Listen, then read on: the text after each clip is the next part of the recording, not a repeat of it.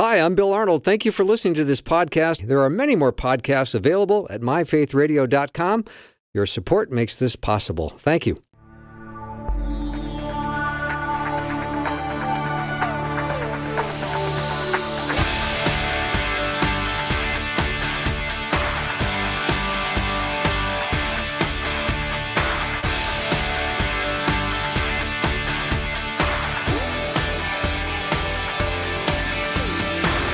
And a warm welcome to the afternoon show. I'm Bill Arnold, and it is Extra Innings with Guy Talk, which means another full hour. So any question you have, send it over 877-933-2484. Contestant number 1, enter and sign in, please. What is your name?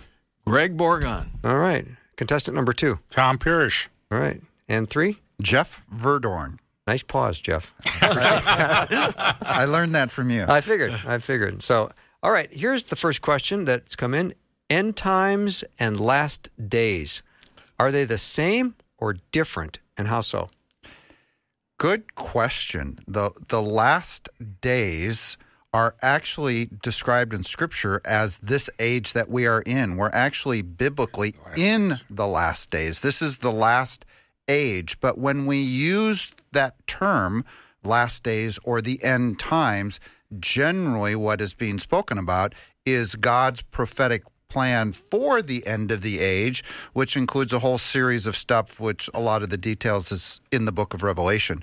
So while biblically we are technically in the quote-unquote last days, if you hear that phrase, especially if it's the latter phrase that he used, end days or end times, that's typically future events that haven't yet come upon the world. Jeff, do you think that the enemy is upping his game because he knows we're in the last days, that his intensity and all that he's doing around the world seems to be intensified of late? You know, in Revelation 12, there's actually an interesting passage. Now, this is during the tribulation, but it says that Satan was enraged and he went after the woman, meaning Israel, during the tribulation period, because he knew that his time was short.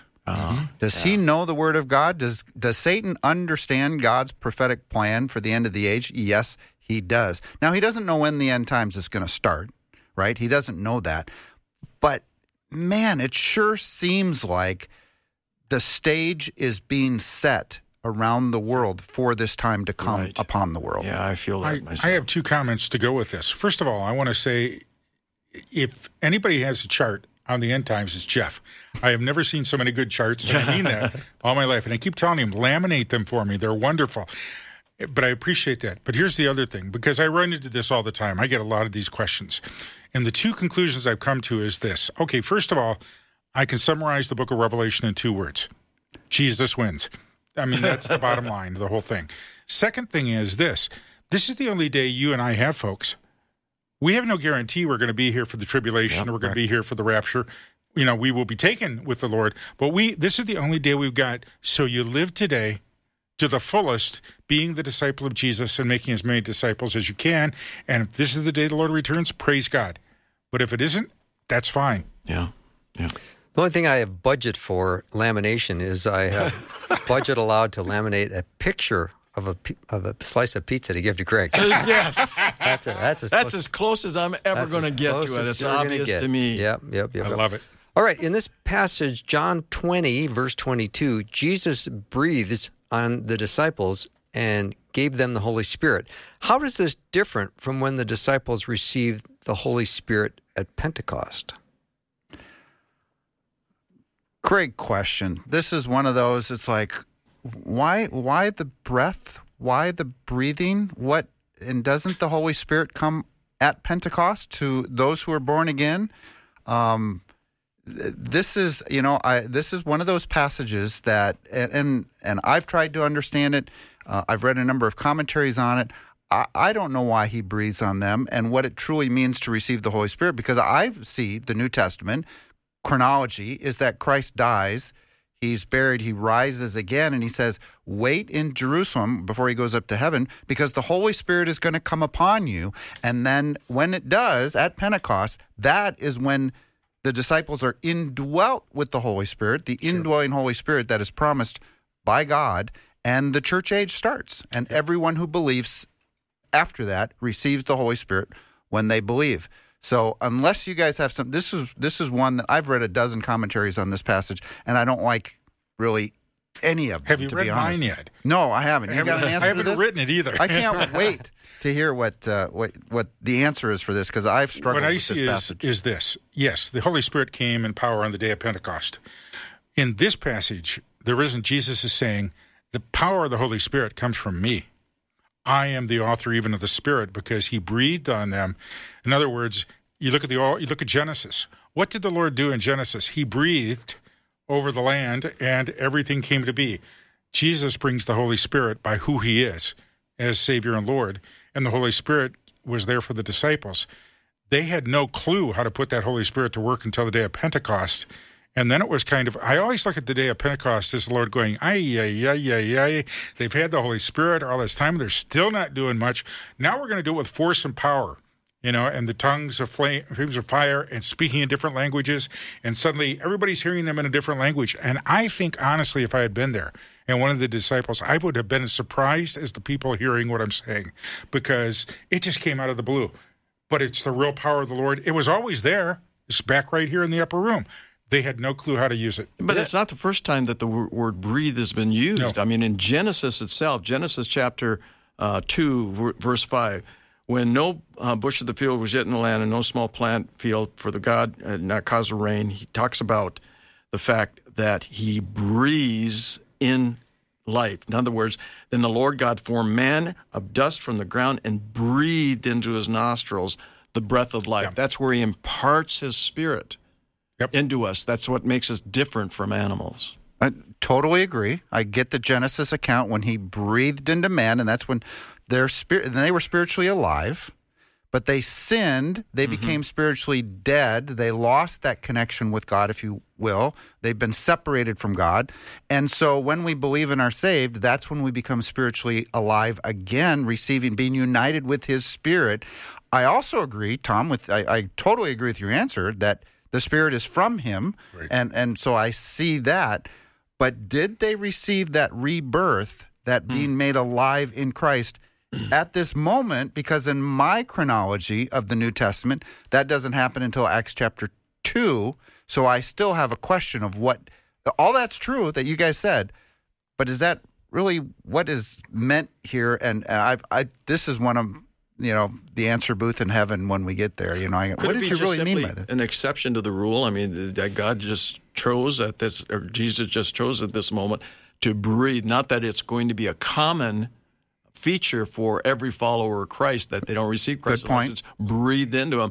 He just, in this instant, he breathed into them. So theologically, my question is, are they born again here in John 20, or did they become born again in Acts chapter 2? I guess that's my question. Well, what did Thomas say in the upper room when he saw the risen Jesus? Jesus says, touch my hands and my side. What did Jesus say? My Lord and my God. Okay, you can't say that without the power of the Holy Spirit. And so something's going on here. Now, I agree with you. We see the culmination in the book of Acts of the Holy Spirit coming. But all along the way, there's evidence of the power there, and Jesus is that power. And when people confess his name, it can only come from the power of the Spirit. I can't confess Jesus without the power of the Spirit in my life. And the Spirit came upon me to confess Jesus long before I ever went looking for Jesus. He was the one who pushed me and brought me to that moment. So it's fuzzy at best, but the point is the power comes, and as I read that verse, the power comes out of the risen Lord Jesus Christ. And the passage that I was referencing from Acts chapter 1, when his disciples are with Jesus, he's about to go up to heaven, verse 8 then says, but you will receive power, so you're on the power aspect of this, when the Holy Spirit comes on you, and you will be my witnesses in Jerusalem, in Judea, and all the ends of the earth. Yeah. So I see that as the moment that the church is born and a person is born again by receiving the Spirit in that moment. So good question. Yeah, Tom, a couple of minutes ago when you said, God said, ay, is that in the Greek, or did you just take a liberty there? That was in Tom's commentary, and it won't be for sale for a long time, so don't worry about it. Let's put that one on ice. Yeah. Never again. All right, here's a question, gentlemen. When praying to God, I feel like I'm omitting the Lord Jesus Christ. And when I pray to the Lord Jesus Christ, I feel like I'm omitting God. How do I pray without feeling disrespectful? Understand that Jesus is God. The Spirit is God. God is God. We have a triune God. So when we just talked about Thomas, for example, said, "My Lord and my God," when he believed. Jesus said to Philip, when Philip said, "Show us the Father," he said, "Haven't you been with me all this time and you still don't know that I am the Father?" And so they are one. God has revealed himself in these three persons. I've often heard prayers where the prayer will speak to God, speak to Jesus, speak to the Holy Spirit. I've kind of concluded they're all God, so it really doesn't matter how you address or whom you address it to, if you will. But I have concluded, like the model Jesus gave us, that we pray to the Father through the Son and the power of the Spirit. Yeah. And that's what I've decided. I've often began my prayers with Heavenly Father, Lord Jesus, Sure. Holy Spirit. Absolutely. And then praying, But here's the one thing I do know. I have 3 adult sons. You honor any one of my sons and say something good about them, you've honored me. And so I think that we can rest assured in that That's when we great, focus yeah. on Jesus, the Father's happy and so is the Holy Spirit. Absolutely. All right. Well done, gentlemen. So you're not leaving one of them out, No. Right. No. is the answer. All right, 1 John chapter 3, verse 9, I will read it. No one who has been born of God practices sin because his seed remains in him, and he cannot sin continually because he has been born of God. The question is, in Romans 7:15, Paul says, I do what I hate. So did Paul have a besetting sin or practice a habit of sinning? When does a bad thing become a habit, and does God continue to forgive habitual sins as in Romans 7? Ooh, I love this passage. Wow, a lot there. I think it's if you think of it this way, Greg will tell you, Jeff will tell you, I will tell you. We've been reading and studying the Bible and teaching it a long time. There isn't a day that goes by, though, that we don't somehow disappoint the Lord or do or say something we don't want. Where we get in trouble is when we keep doing the same thing over and over and justifying it or finding an excuse to keep doing it without coming back to the Lord in repentance. We've talked about repentance. There's 2 forms of it. The one when you first come to Jesus to lay down your life to give to him, which is the big one. And then after you know him, you repent, not to be saved, but because you are saved, now you're repenting to be more like him and to take on his character. So I think what's being said here is this, no one born of God makes a practice of sinning. Well, I understand what's being said. I wish John would have added, he could have added, but he was the writer, goes on sinning without repenting. Because we all make mistakes. I mean, just driving over here some days, it's not easy on the road to be civil with some of these drivers out there. But the moment you fall short, the Christian should be saying, Jesus, I'm sorry. Forgive me. Help me to be more like you.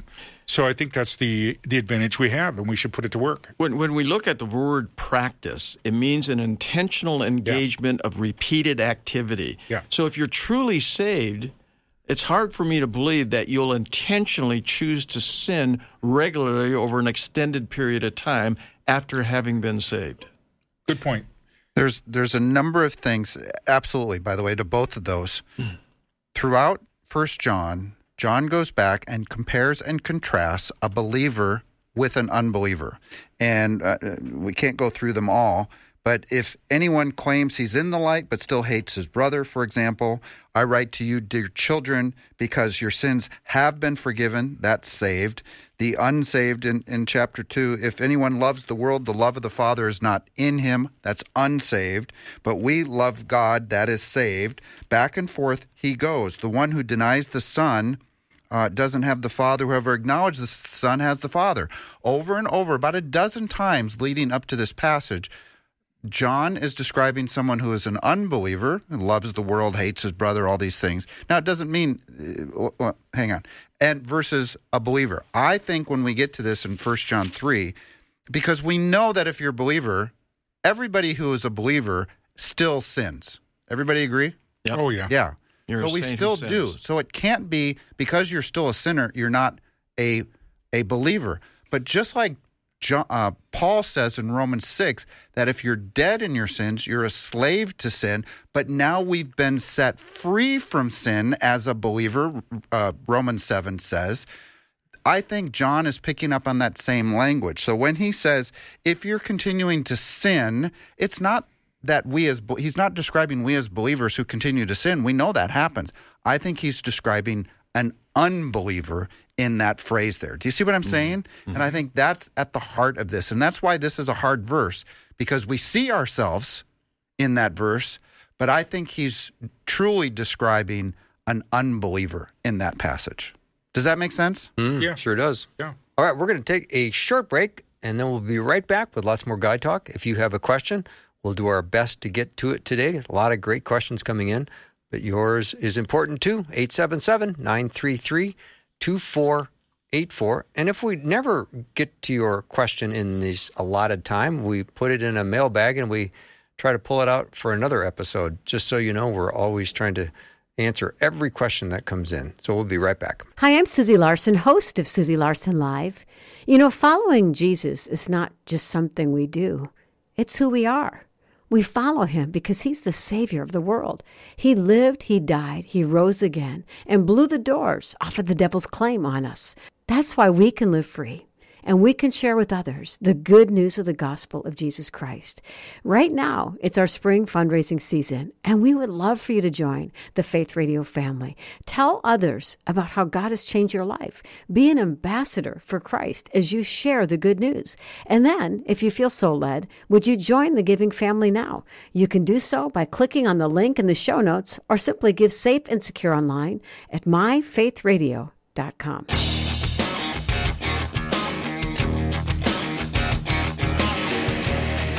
We're back with Guide Talk, or Guys Who Talk. Let me know what questions, 877-933-2484. Here's a question. The question I asked regarding the tearing of the veil of the temple when Jesus died. Yep. What was the response, if any, known by the Jews when they saw and realized this totally supernatural event? Did they deny it happened? Did they sweep it under the rug, so to speak? How could they deny it happened? They must have been blown away. I'm sure they were, yeah. And quite frankly, how do you talk about that? How do you go out and tell the Jewish people the temple's been ripped in two, that the Holy of Holies is now exposed? And especially when it's right with the crucifixion of Jesus, who his apostles then were proclaiming is the resurrection, the life a few days later. So I'm sure that they kept it on a low key and dealt with it there. And you know, the scribes were taken, their pens were taken away from them. They couldn't write this down. The story of what happened is just gone. Yeah, I don't know of any historical account that describes what they actually did. Did they repair it? Did they put it back together? What did they do? Remember, the Holy of Holies in that second temple did not have the Ark of the Covenant. The Ark of the Covenant was taken out of the first temple, probably when the Babylonians came. They haven't found it since. Also, and so that you say, well, the Holy of Holies was exposed. Yes, it would have been, and it's a powerful picture of God showing there's a new way to God. It's no longer through the sacrifice to come before him. It's now through faith. Also remember that temple only stood for a few more years after that. By 70 A.D., the entire temple is destroyed, and I think the next temple of God to stand is us, the church. We are now the temple of God. Everything except the Western Wall, right? Yeah, they're right. The only thing that remains of the Temple Mount is the mount itself, the foundation wall that surrounds and makes up the Temple Mount. And the only two structures on it is the Dome of the Rock, which was built by the Muslims in about the 600 A.D. And there's also a mosque, Al-Aqsa Mosque, that's on the Temple Mount as well. So no temple. When somebody chooses to not believe the truth, that they are unbeliever, you could see a curtain ripped, and you're going to rationalize what happened. Right. Well, it was the storm. It was just a series of events, because it justifies your already decision that you've made, that you choose not to believe something supernatural just happened. I can't prove this biblically, but you think about it. The Jewish leadership understood that the Lord's presence was in the temple behind that veil there in the Holy of Holies.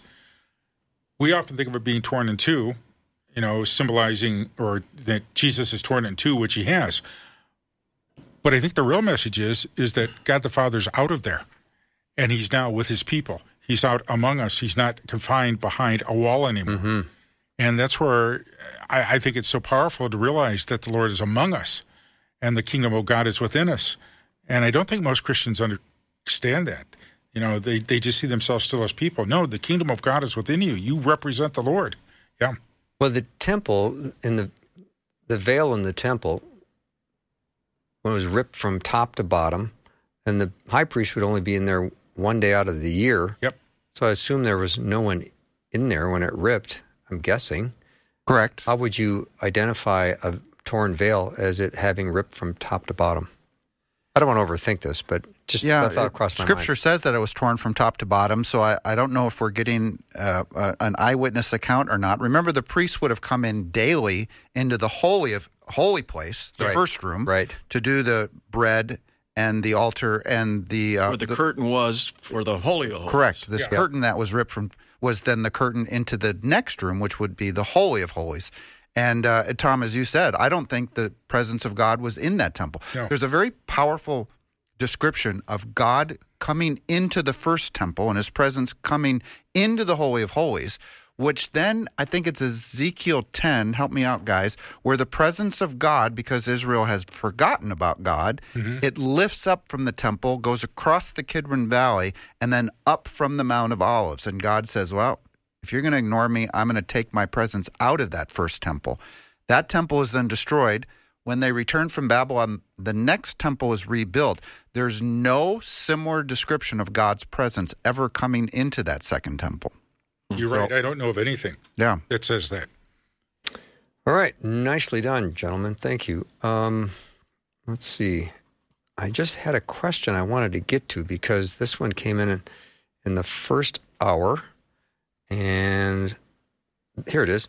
I've always wondered, did Jesus have nieces and nephews? His brothers are mentioned in the Bible, and I assume they're married and had children, as most Jews did in that time. Is there anyone that has tried to study the lineage of his family like that? Is that available?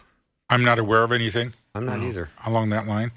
I'm sure he would have. I mean, you have to get past whether or not Jesus actually had brothers and sisters from Mary and Joseph.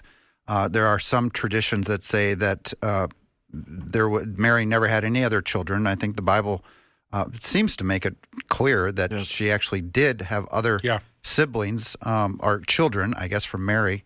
And we actually don't hear about Joseph either, which is kind of one of these stories. Yeah. Why don't we hear from Joseph anymore? I'm going to look him up. Yeah, but if he did, then he would have had an extended family as well if they would have married and had children, which would have been very common. So yes, I'm sure there's somebody walking around, my uncle is Jesus. Yeah.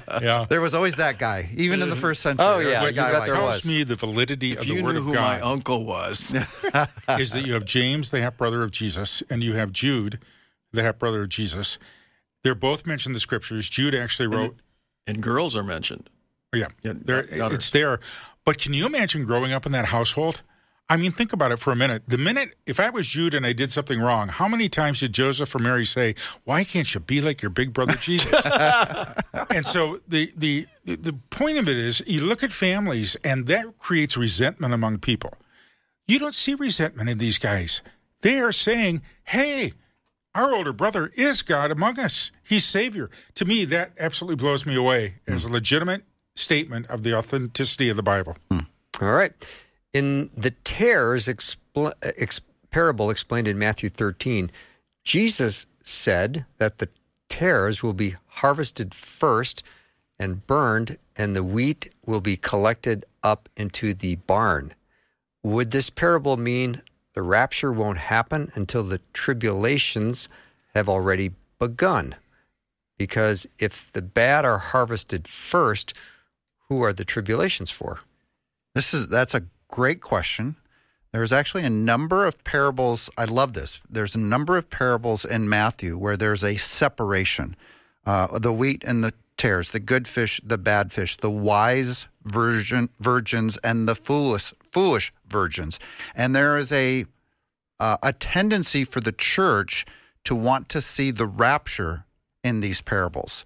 But there's which the rapture is a separation, if you will, of the righteous from the unrighteous, those who are left behind and those who are caught up, right? Okay, so it's a separation. But there's actually another separation described in Scripture, and that is in Matthew 25, and it's called the sheep and the goat judgment. The sheep and the goat judgment is where he puts the sheep on his right, who are the righteous, the believers, and the goats on the left. The goats go away where there's weeping and gnashing of teeth. The sheep enter into the kingdom. I think that's an actual event which occurs when Jesus comes. In fact, that whole passage says, when the Son of Man comes in his glory, he will separate the sheep from the goats. I think these parables that precede that description of the sheep and the goat judgment are parable pictures of the sheep and the goat judgment and not the rapture of the church. If you look at it in those lines, with those eyes, I think the parables make a lot more sense. I don't think the rapture is in view, in other words, in the wheat and the tares. I think what is in view is the separation that happens at the sheep and the goat judgment. Bill, just for clarification on the previous question, Mark 6:3 talks about the fact, is he not the carpenter, the son of Mary, and the brother of James, Jonas, Judas, and Simon? And are not his sisters here with us? There you go. So there were at least 7 in the family of Joseph and Mary. Mm-hmm. All right, here's another question. And once again, Jeff V., I'm looking your direction. Not to pick on you, but it's a rapture question. He's the rapture guy? Yeah. Rapture versus Jesus is the true Israel, and land no longer matters, my friend teaches. Not replacement theology, but fulfillment theology, he calls it. All of the land and the Jews were used to point to Jesus, and now the land is like any other land. The covenant was unconditional to keep the bloodline going until Jesus fulfilled, and he is the true Israel. I've been trying to discern this for weeks. Well, call it whatever you want, spiritual fulfillment or replacement theology. It's all the same. And it's this idea that many in the church have. This is an interpretation difference that there is out there of whether or not God still has a plan for Israel, the descendants of Abraham, Isaac, and Jacob. Some say that no, God is done. Jesus fulfilled everything, and we are now spiritual Israel. The church is now spiritual Israel, and God's done with Israel. There's no future for them. Others say, well, yes, Jesus is the fulfillment of all those things, as you say, but it's still true that God made an unconditional promise to Abraham, Isaac, and Jacob that your descendants would possess the land forever. I read that contextually and say God is speaking of the physical descendants of Abraham, Isaac, and Jacob. And we see it actually in the New Testament. And for example, in Romans 11:26 says there's a day coming, and I think it's in the end times, when Israel will be saved. They will look upon him whom they have pierced, and they will mourn. They will finally recognize their Messiah. So Jesus is the spiritual fulfillment of all those promises, but God clearly said that Israel will never cease to be a nation before him, and he promised Abraham, Isaac, and Jacob that their descendants would possess the land forever. I believe that. Okay, we'll take a break and be right back, so don't go anywhere. 877-933-2484 for whatever question you have for Guy Talk.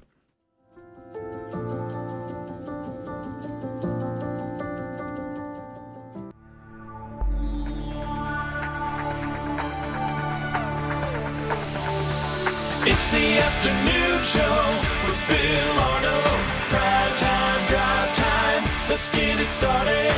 Jump in your car. Yeah. What's for dinner? Hey. It's the afternoon show with Bill Arnold. Maybe you're having dinner in your car. Maybe it's a one-and-done activity. Works for me. You've eaten in your car before, haven't you, Tom? Many times. Really? Yeah. Are you driving when you're eating? I'm obeying the law. Okay. I'm very careful. We call that gray area. Yeah. Yeah, it is gray. Yeah. All right. I'm not to pick on you, Jeff Verdorn, but here comes another question. Your direction. When the rapture happens, isn't it true that the Holy Spirit will depart the earth since the Holy Spirit lives in the hearts of believers and they will all be gone? How can non-believers after the rapture be saved? Yeah, so there's actually a passage in 2 Thessalonians that talks about the restrainer or the restraining force being removed. And there's kind of a theological debate. Is that the church or is that the Holy Spirit? And in my opinion, the church is indwelt by the Holy Spirit. And if the church is raptured, then this force for good, this light in this world is taken away. It's taken up. But while the Spirit is indwelling the church and will depart, that restraining force for good will be removed, it does not mean that if you believe during the tribulation, you don't receive the Holy Spirit. That's Jesus made a promise that after his death, burial, and resurrection, you would receive the Holy Spirit, and he would be with you forever. That promise still stands even after the church, which is a force for light in this world filled by the Holy Spirit, is removed after the rapture. Well done. All right, gentlemen, if you could go back in time to listen to a sermon given by one of the great preachers or missionaries, who would it be and why? A great question. For me, it'd be A.W. Tozer. He was so profound in his understanding of Scripture, but made it so easily understood. And all the books I've read that he's either written or been written about him, I just would love to go ahead and just listen to his sermons. Read. I'd like to sit down with C.S. Lewis and go through Mere Christianity, chapter by chapter, and just talk about it with him, because I referred back to that book probably more as often as I have the Bible, and sometimes. It's phenomenal what he said in there. I had the privilege of actually staying in C.S. Lewis's home when I wrote one of my books, and they had transcripts of 3 radio series that he did that ultimately became the book Mere Christianity. No right kidding. there at the house. Can I touch your shoulder? Nice to have you here. I don't have an answer. I can't. I've read a lot of old Christian sermons and have gleaned much from them over the years. I don't know. I can't come up with a favorite. Jeff, you've seen my sermons on YouTube. Come on. You're missing an opportunity here. Which one would it be for you, Bill? It'd probably be George Whitefield or I'd be really curious to hear Charles Spurgeon Me too. preach. Oh, yeah. Yeah, I'd be interested in hearing Luther. Well, wouldn't that be something? That'd be cool. What he experienced? Yeah. Okay, I got one. Who? But it's not specifically a preacher. Horatio Spafford. Okay. Do you guys know the story? Oh, sure. sure. Very familiar. So a Chicago business guy Not. who was the guy who wrote "It Is Well with My Soul," Yes. one of the greatest hymns ever written. And if you know the story, he sent his family to Europe ahead of him. The ship went down and he lost his children. I think it was 3 children, if I'm Yes. not mistaken. His wife survived. She sent a telegram back to him, arrived, stop, alone. Oof. When he was then finally went to Europe to go meet his wife, the captain of the ship said, "Sir, this is the spot where the ship went down and you lost your children." And that's when he penned the words, Wow. "It is well with my soul." Wow. As C. Billows roll, Yeah. and that, it is well with my soul. And probably can I do this? Probably the greatest line in any hymn ever. My sin, oh the bliss of this glorious thought, my sin not in part but in whole, it is nailed to the cross, and I bear it no more. It is well with my soul. It's a great Yeah. one. That's lovely. Thank you for that, Jeff Verdorn. All right, here's a question, and Greg B., I'm looking your direction on this one. After you sin the same sin, are you working? You are working to overcome. Do you say the sinner's prayer each time? Confession for a believer is different than confession for somebody that's going to be converted. In other words, that's going to receive Jesus for the first time. In confession for a believer, you're acknowledging what Christ has already done. Mm-hmm. You're acknowledging the fact that your sin sent Jesus to the cross, and you're grateful for that forgiveness. And you appropriate it again, and you ask God to give you the strength to live and to honor the family of God. And so oftentimes the reason why we repeat sin, we don't take the second step. Removal is through confession, but whatever is created as a void needs to be replaced with something which is the truth. Then you act on the truth in the same direction over an extended period of time, and ultimately will have victory because you've replaced the void with truth. Good word. Nice word. All right. Thank you for that, Greg B. Here's a question. I will give you the keys of the kingdom of heaven, and whatever you bind on earth shall be bound in heaven, and whatever you loose on earth shall be loosed in heaven. Do you know what Jesus means here in Matthew 16? Tom, I think this is what you were describing earlier, that when we proclaim God's forgiveness, it's not us doing the forgiving, but we're proclaiming the biblical truth that you have been forgiven. Yeah. I think this passage is in that same vein, don't you think? Yes, I do. Yeah, look, there is no inherent power in me. The only power I have is because I have surrendered my life to Jesus Christ when the Holy Spirit woke me up. But out of that, the New Testament tells me I am his body in the world. I get to be his voice in many situations. I get to be his presence. I am his ambassador. I'm a minister of reconciliation. And I don't think we've examined that deeply enough in the church to help Christians understand that if you want to use the term authority, I could tell my congregation, look, as both believers in Jesus Christ and as Americans, you have the authority and the right to go to school board meetings that are out of line and to speak up in Jesus' name for the truth. You have a right to go to your government. You have a right to go in your church and speak up if there's something out of line. But most of us don't understand that. And we're always looking for a leader, somebody to step in, to take care of that for us, when the reality is Jesus has chosen his church, the believers, as the real ambassadors of the gospel, not some specialized individual out there that's going to pronounce the truth. He's called us, he's empowered us, and he's equipped us. Yes. So he's given this mission, and then it's his power that's working in us, just as you described. What's that passage in Ephesians where it says the same power that raised Jesus from the dead is at work in us? For some unfathomable reason, infinite God has chosen us as his finite creatures to facilitate his redemptive purposes in a fallen world. Yeah. Go figure, because we wouldn't have chose us. I wouldn't have chose me. But God did, and he works through us. So we are, what you're talking about, Jeff, is we're a conduit for God's grace. We are not the grace. We are a conduit for his grace. And we're imperfect, and we make mistakes, but that's why really church leaders especially should be the first ones to repent when they're wrong. But rarely do you ever see a church leader stand up and say, I sinned against you and against the Lord for what I did. Please forgive me. I shared a little poem. You probably know the poem, you guys. I shared it about the church last Sunday. Oh, the joy above with the saints we love. Now that will be glory. But to live below with the saints we know, now that's another story. Because this is where the challenge is in Christianity. The challenge is I can't claim to love Jesus if I'm not willing now to invest my life in loving you, a fellow believer. Mm-hmm.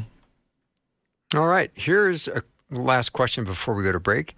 Acts 2:21. Can you explain what it means? Whoever calls on the name of the Lord shall be saved. What is calls? Whoever calls on the name of the Lord. What is calls? Well, I think there's a number of ways that faith is described in Scripture.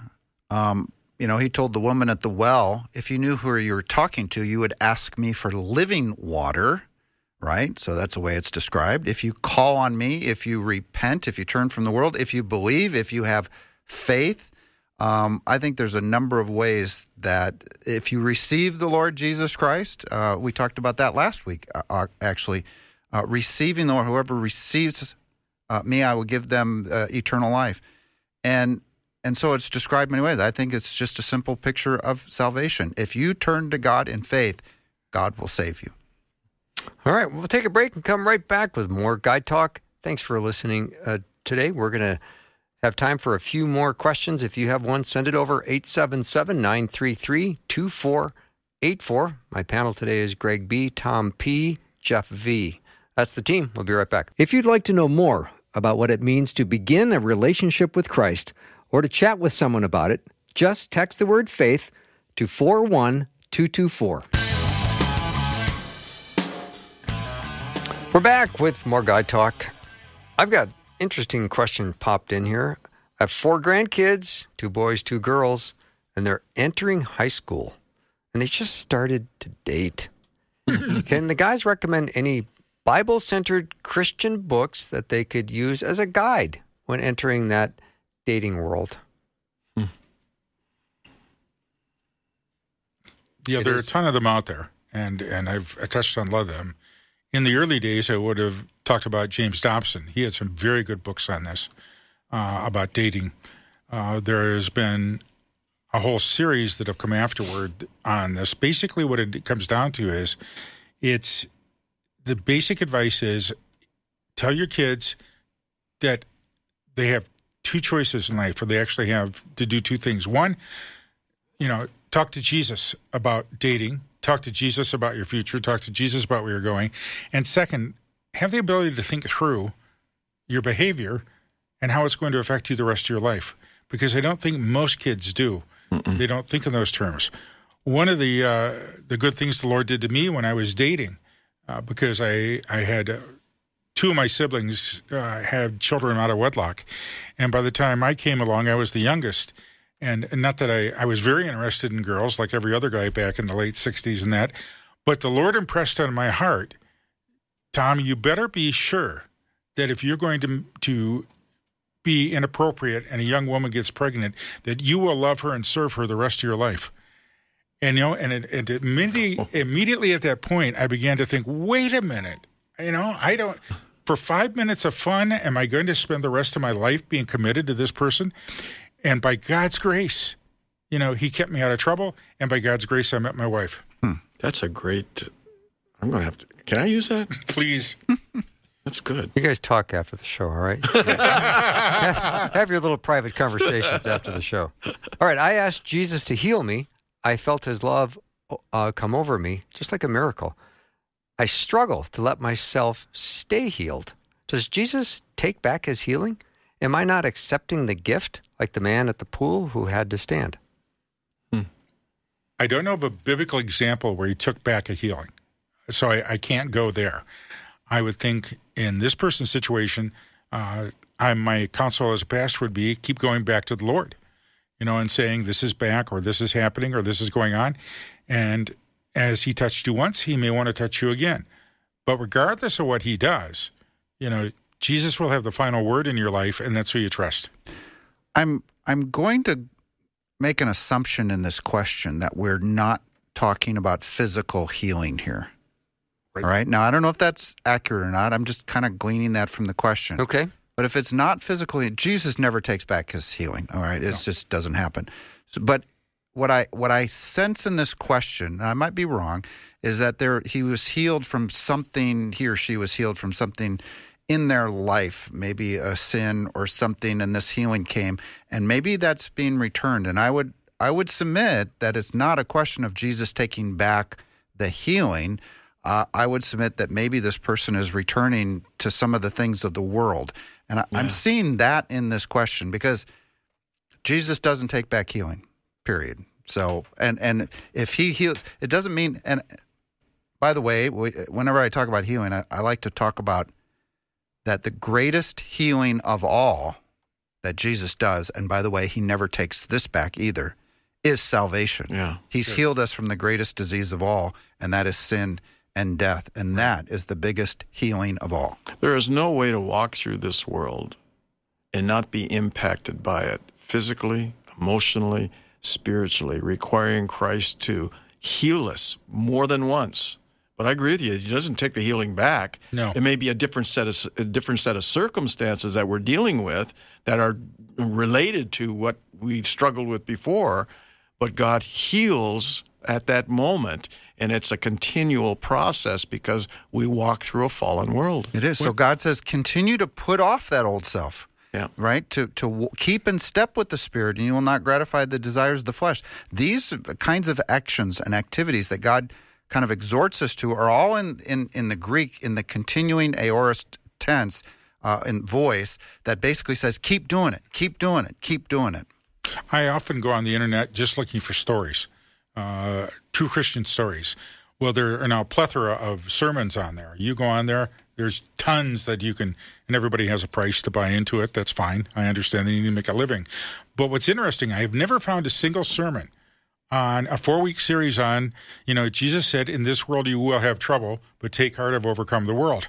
Because we don't want to think that when we follow Jesus, we're going to have trouble in this world. We want to think that we're somehow exempt. And that's a popular theology, and there's a lot of people that gather around that. The point is, Jesus is saying, even when you come to me, this life has got its ups and downs and can be very difficult.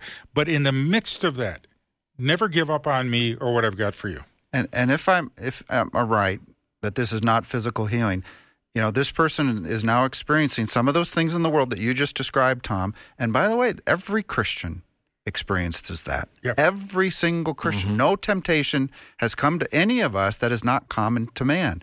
But being healed from it again and again, turning from it again and again, and the wonderful promise in Scripture, flee from these things, and the devil, the tempter, will flee from you. Yeah, we like to believe that receiving Jesus as Savior is a one-time event, but because we live in this world, because we suffer the consequences of bad decisions and habits that have to be replaced by God's grace, that we need a Savior every single day. Of course. It has nothing to do with eternal security. Correct. It has everything to do with our dependence on the Lord until we're taken from this world. I die daily. Yeah. All right, gentlemen, I assume heaven is filled with very godly souls and saints. And so what does it mean to want intercessory prayer for people in heaven? Saints, godly people. Can you pray to them? Can you ask them to pray on your behalf? Can you say to them, would you be an intercessor on my behalf? Scripture is clear that says there's one mediator between heaven and us, and that's Jesus Christ. I don't know of anything in Scripture that gives us that permission to call on the saints or anybody else. I think that's heavy in some church traditions, but I don't know anywhere in Scripture, and if anybody knows it, I'd like to see it. Mm-hmm. No, God said, worship me alone. He hears our prayers. And as you said, Greg, that Jesus is the only mediator between God and man. He's your access to the throne of God. It's through his blood. So go through him. There is no other God. No other God.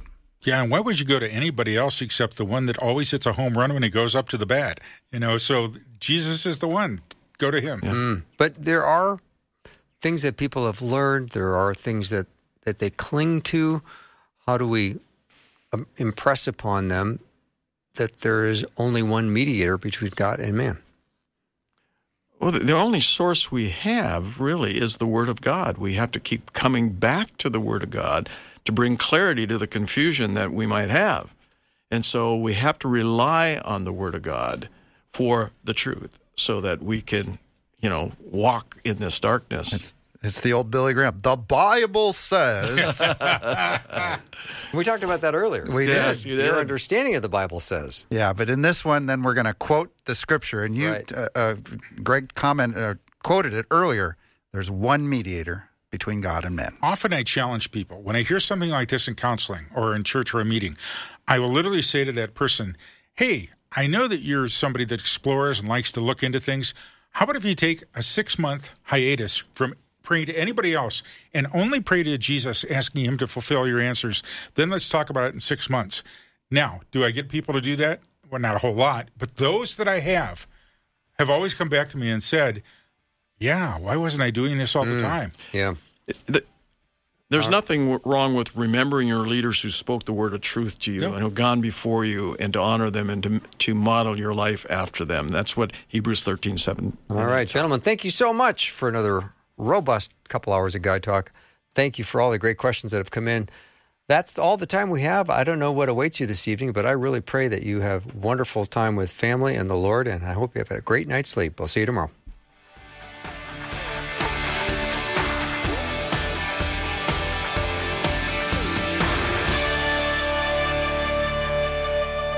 Thanks for listening. Programming like this is made available through your support. Information available at myfaithradio.com.